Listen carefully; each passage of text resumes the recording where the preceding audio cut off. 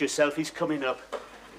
Who is? Osborne. I've just dodged him on the stairs. Whatever you do, don't ask him how he is. He's got a list of symptoms as long as your arm. Look, you could show a bit of sympathy, Rigsby. He's not been well. Not bit me. You don't believe that. He's as fit as you are. Well, I'm not fit.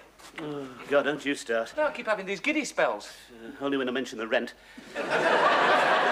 He's never out of the doctors. He spent so much time in that surgery, they've even consulted him on the new colour scheme.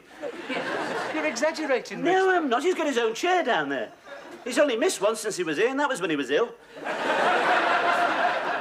suppose you think he's a hypochondriac. Of course he is. My God, no wonder the National Health has ground into a halt. It'd be different if he had to pay for it. Look, he's entitled to treatment, Rigsby. He's paid in. Ah, it was different in my day. Because you couldn't afford to be ill. They didn't see the colour of your money. You got the order of the blunt needle.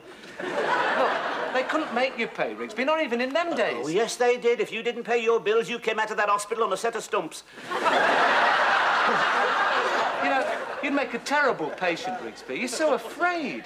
If anyone wanted to give you treatment, they'd have to bring you down with a drug dart like they do in the safari parks. Oh, afraid? Of course I'm not. What about the time I had that abscess on my tooth? The dentist said he'd never seen such spirit. What, was that when you bit through his thumb? Oh, it was a very painful operation, mate. He had his knee in my chest for over an hour. And he cracked me jawbone. I heard it go. What'd he say? Said it was a car backfiring. No, I've always been able to endure pain. But you can't endure pain. You spent most of the time on your knees begging for gas. And you don't like sick people either. That's why you don't like Osborne. Sick people make you nervous. Of course they don't. Good talk. Alan? Oh, hello, Rigsby. Hello, Osborne. How you feeling? Well, not too good, Alan. I've just heard. I've got to go in. They say it's only a minor operation, but I think they want to get a good look at me. Would have thought they'd seen enough of you by now. I shouldn't worry, Ozzy. You'll be in good hands. Yes, that's what I keep telling myself. Sooner you than me, mate. What do you mean? Very bad record, that hospital. They don't walk out of there very often. Too many rusty scalpels lying around. Hey, you haven't booked your holidays yet, have you? Look, shut up, Rigsby. It's a very good hospital. It used to be. Never been the same since they lost the key to the poison cupboard. Oh, dear, I feel my chest pains coming on. Look, don't worry, Ozzy. You're all right. You'll get the best of attention. Yes, I understand nothing's too much trouble for them. Yes, if you speak Hindustani, that is. But I don't speak Hindustani. Oh, you are in trouble. You only need a smatter in, just a little enough to be able to say, nurse, I've just drunk from the specimen bottle, or excuse me, gentlemen, I think you're sawing through the wrong leg there. That sort of thing. Well, it's not my leg. What is it? Well, it's a bit delicate, really. Oh, yeah? Well, come on, don't be shy, you can tell us. Well, it's a sort of, gentleman's operation.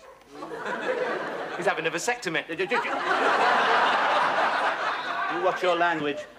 Now, listen, I don't want to be indelicate, Osborne, but you're a young man, single, one of these days you'll meet a nice young lady, want to settle down and have children. Well, you won't be able to do that till you've had your firing pin removed. But that's no problem, Rigsby. I mean, you can store your seed. You can keep it in the freezer. Oh, yes, and what happens? Someone's only got to leave the fridge door up and you lose your son and heir along with the kippers. It's not a vasectomy. Well, what is it, then?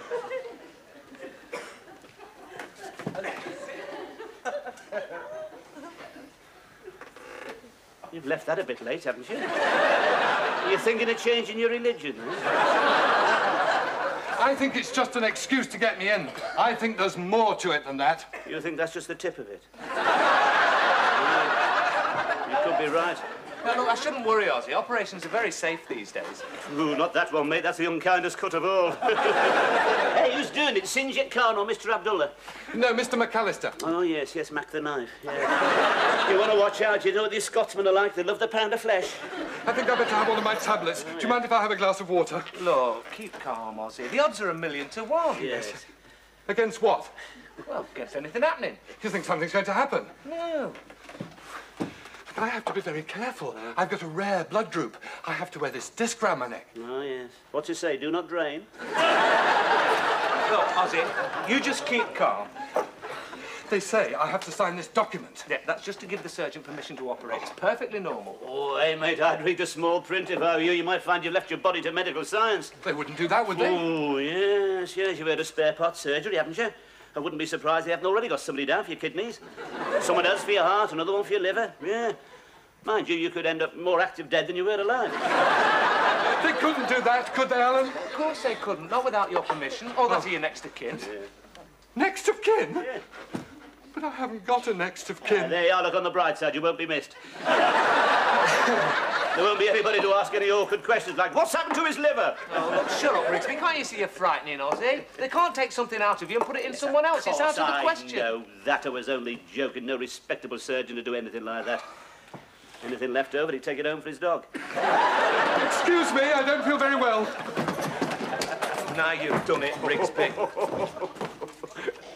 What's the matter with those two? Young Dr. Kildare made another wrong diagnosis. He thinks Osborne's sick. And you don't think so? Yeah, of course, but he's just malingering. I don't know. I don't like his colour. Listen, it's all in the mind. It's all psychology. Like when the witch doctor points the old leopard claw at you. What you do? Hand in your maize bowl, wrap yourself in your blanket and off to your happy hunting grounds.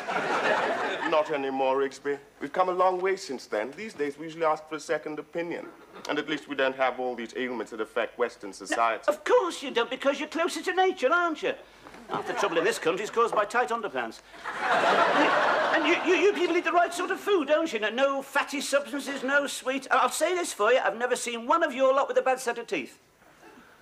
File to a point sometimes, yes, but never mind. You see, you lead a more natural existence, don't you? Of course we do. Yes. When there's sickness in my village, we know exactly what to do. Yes, of course you. Well, what is that? We crush the leaves from the jam tree, mix it with the bile from the horned toad, add the venom of the cobra, and administer it 3 times a day. The jum tree. Does it work? Oh, they're up and about in no time. I'm not surprised. Really cures them, eh? Oh, yes. Well, it's either that or the penicillin. Yeah. Oh, very funny. Anyway, Osborne doesn't take me, and he's just trying to get out the basement. Are you sure, Rigsby? Yeah. Could have a different motive. Getting a great deal of attention from Miss Jones. He's what? Well, you know how she likes to administer sucker, how she takes in puppies and birds. Well, it's the same with Osborne. She makes soup for him 3 times a day. Administer sucker, eh? Right, we'll see about that. Miss Jones?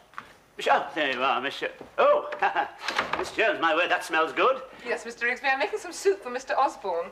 He's been doing wonders for his tubes. Oh, I see you're going to have a steak and kidney pie, Miss Jones. No, that's for Mr. Osborne, too. I don't feel he's getting enough of the right food. He looks so pale, Mr. Rigsby. Shouldn't take any notice of that pallid complexion, Miss Jones. There's nothing wrong with him. I'm sure he's anemic. No. He's as much blood as we have. No, it's just that his skin's thicker. It doesn't show through, that's all. Well, I don't see how he can be well, not living in that basement. Not after the wet winter we've had. It's so damp and dark down there. Even the mushrooms don't look very good this year. I don't think he's got anything to complain about at all, Miss Jones. Very cosy little spot, if I may say so. Nice view of the road. Mr. Rigsby, he's on a level with the pavement. All he can see is people's legs. He's not a mole. I'm aware of that, Mr. Jones. And what about the time the coalman mistook it for the cellar? He was engulfed in a ton of nutty slats. But you see, he will not make the best of things, Miss Jones. I know his type. He enjoys being ill. I mean, we all have aches and pains from time to time, but we all don't go rushing around trying to rouse people's sympathy. Well, I think it's our duty to help others, Mr. Rigsby. We all need a cool hand on a fevered brow sometimes. That's why I'm taking up first aid, so that I can be ready for any emergency. Oh, well, it's a very worthy ambition, Miss Jones, but are you sure you're the right type?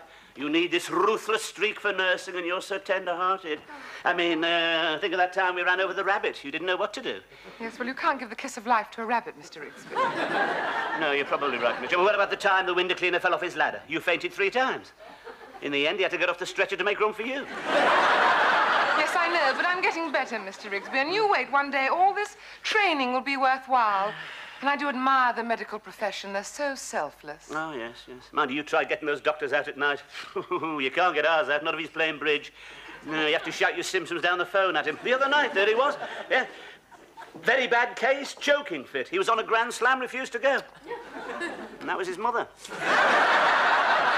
Mind you, I suppose you can't blame them with people like Osborne ringing up day and night. Yes, well, I know he gets into a state, but that doesn't mean he's not genuine. Now, think how you'd feel, Mr. Rigsby, if he was really ill. I was in the army, and I recognise an old soldier when I see one. We had somebody exactly like Osborne in our company. Made out he had bad eyesight and flat feet.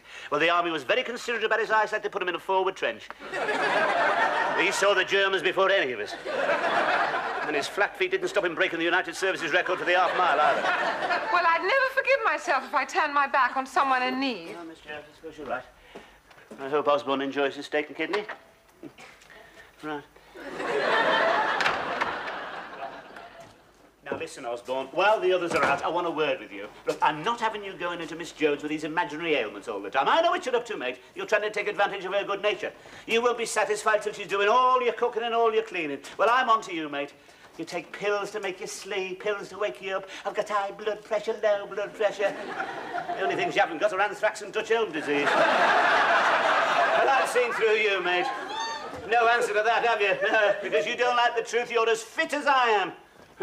Nothing to say. Eh?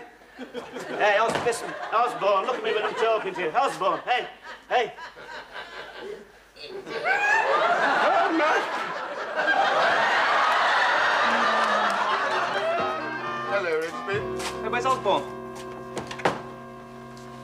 Don't know how to tell you this, but he's left us. What do you mean?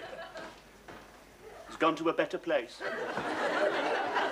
I mean, he's got a council flat. No. I don't mean that. We won't be seeing him anymore. He's departed. Well, I thought you insisted on a fortnight's notice. Couldn't in this case, could I? Don't you understand? He's passed over. What do you mean he's dead? If you want to put it crudely, yes. Oh, poor old Osborne. Yeah. And you always said he was faking. Oh, not this time, mate. He was almost rigid when I found him. But are you sure he's dead? Oh, yes. I mean, the ambulance was here in no time, but I could tell he was a goner, all right. God, it's a good job it didn't happen on the top floor. We'd have never got him down the stairs. He was as stiff as a board. Oh, you should have seen him. My hands are still shaking. Poor Osborne. Yeah. Does Miss Jones know? No, not yet. I don't know how to tell her after what's happened. Oh, there you are. Has anyone seen Mr. Osborne? I wondered if he enjoyed the soup. What's the matter? What are you all staring at? Afraid I've got some rather bad news. Oh, I didn't leave the salt out again, did I? No, Osborne is dead. Oh, my God. Had he eaten it? No. No, he hadn't touched it, Miss Jones. He was sitting staring at it with a spoon in his hand, not moving a muscle. Poor Mr. Osborne. Yes, I know how you feel, Miss Jones. Let the tears come. Yes. It's a terrible shock. Yes, it is. We were all very fond of him. But you weren't! Save your crocodile tears, Mr. Rigsby. You never showed him any sympathy. You hounded that poor man, keeping him in this miserable hovel. Miss Jones! Well, he's gone to a better landlord now. He won't cut his water off and disconnect the gas. Oh, Mr. Osborne, you never believed him. Take your hands off me. Murderer!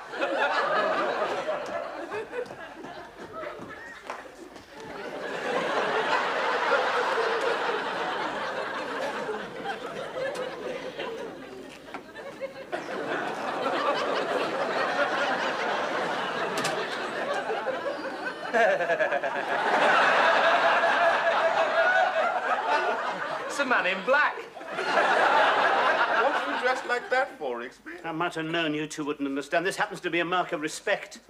You look like the chief mourner. Well, I suppose I am the chief mourner. He had no next of kin, you know. There's no one else to mourn his passing. It's up to us to give him a good send-off. Shouldn't we ring the hospital first? No. I told you, no. Life was definitely extinct, no. Compared to the wonders of medical science, there's nothing they could do for Osborne, no. The only thing that'll improve him now is embalming fluid. Do you have to be so callous, Rigsby? Me? Callous? You sit there stuffing yourself and you call me callous. I haven't been able to touch a bite since he... How do you think I feel after what Miss Jones said to me? I mean, perhaps he might have been alive if it hadn't been for me. You can't blame yourself, Rigsby. It could have happened any time. Yes. Well, I'm going to make it up to him. I'm going to give him the best funeral this town's ever seen. No, what's the point, Rigsby? He's not in a position to enjoy it. I happen to believe that when you're dead, you're dead. Ah, now that's where you're wrong. You see, you're not dead. You're only sleeping. Only sleeping? Yes. There's going to be a few complaints down at crematorium then. Oh, yes, you can jeer. At least I'm not like you two. At least I believe in something. I believe in something, Rigsby. I believe we're part of a cycle. We live, we die, we enrich the soil. Crops grow and feed the next generation. My God, that's your idea of a life after death, is it? Coming back as a bowl of cornflakes? There's more to it than that, mate. Yeah. When my granddad died, we all went on to see a medium because they wanted to find out where he'd put his money. Oh, I see. Did you get in touch? Oh, yeah, spoke to us.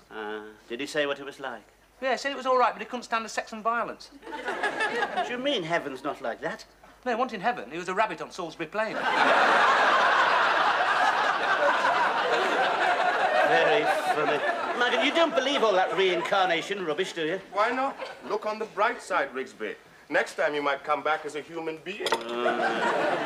By the time you two showed some respect. Oh, I can't stand all this weeping and wailing. Yeah, that's the trouble with people nowadays. You see, they don't enjoy funerals like we used to do. Mother, oh, I shall never get my granddad's funeral. Oh, it was wonderful. He was laid out in the front room there like Lenin's tomb. And he looked marvellous, too. Mind you, been at Skegness the week before. Did him as well. Hey, I knew there was something I wanted. Will you come? I want to show you something. Come on. I haven't finished with tea yet. Come on, leave that. Come on, come on. There, there. It is. Where is it? Here. It's a coffin! Of course it's a coffin. Do you think it was a cocktail cabinet? Where'd you get it from? Closing down sale. It's lovely, isn't it? Look at that finish. They don't make them like this anymore. It was for me, but I thought I'd let Osborne have it, you know. The least I could do. You're macabre, Rigsby. No, I'm not. What do I... Come on, give me a hand. I want to get out of here. Come on.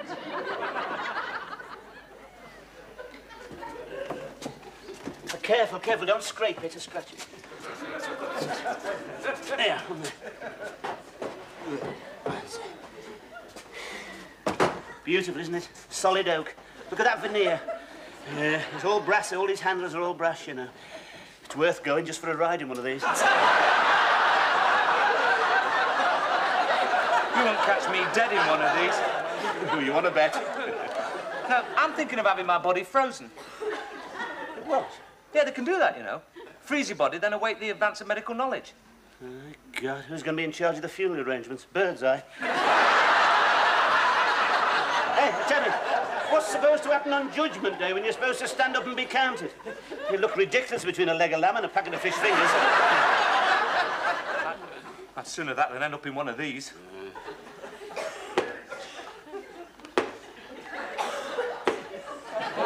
What's that?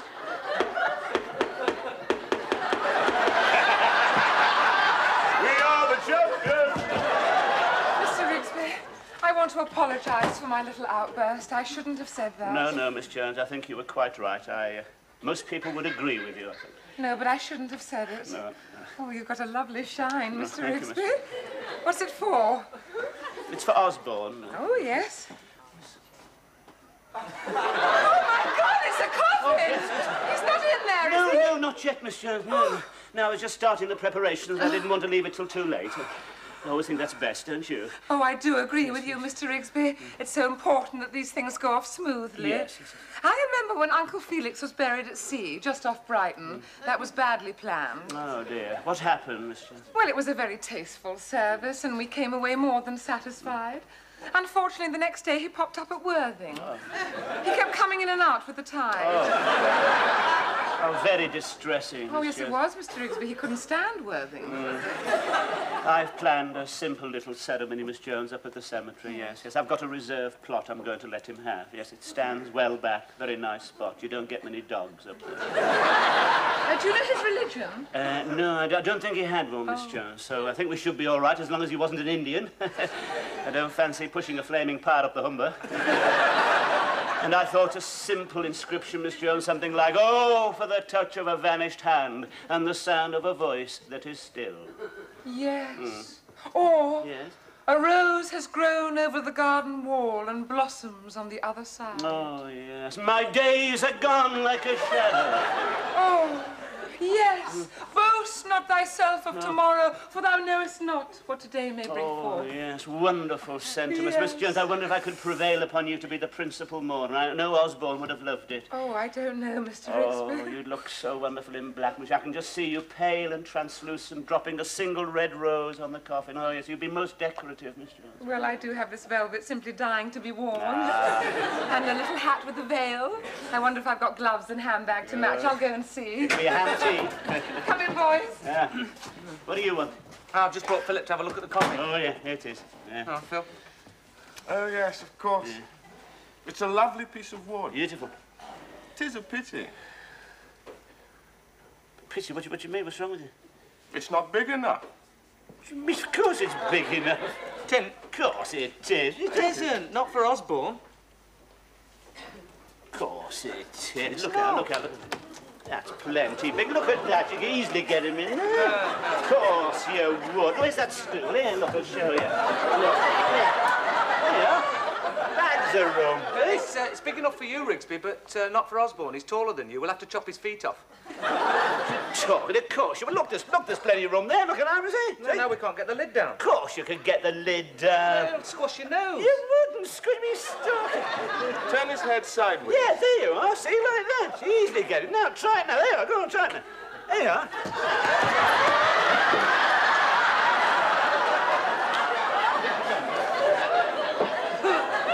What's it like, Rigsby? Very comfortable. Oh, it's stuck. No, it's stuck. We'll have to get something to prise it open. You need a heavy screwdriver. Don't go away.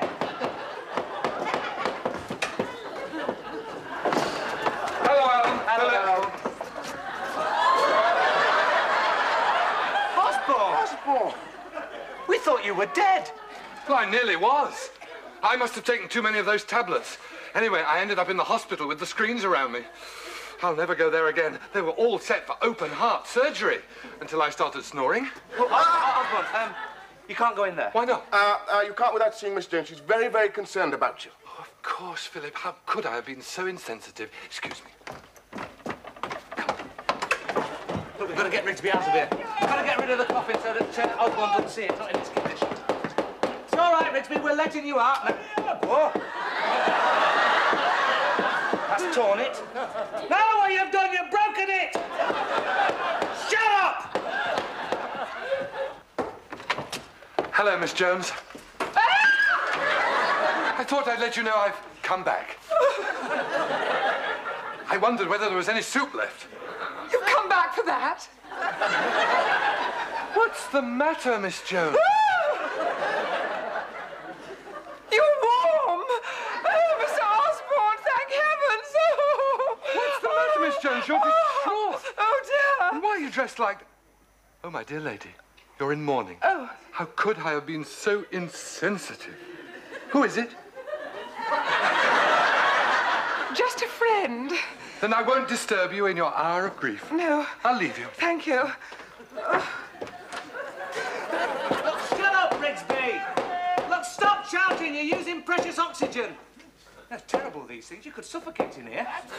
Well, normally it doesn't matter. Hey, let's take it outside. Smash it with a sledgehammer. Osborne. What are you doing here? We're just shifting a bit of furniture for Mr. Rigsby. But it's a coffin. Has someone died? We thought he had, but it appears we made a mistake. You certainly have. He's alive and kicking. Oh, thank God for that. Are you all right, Mr. Rigsby? Yes, but it was a nasty moment, Miss Jones. Thank God I kept my head. I learned that during the war. Yes, after all, it's only a coffin. Oh, look at their faces. They've gone as white as sheets. Terrified of the Grim Reaper, eh? Hi, Ozzy. Oh.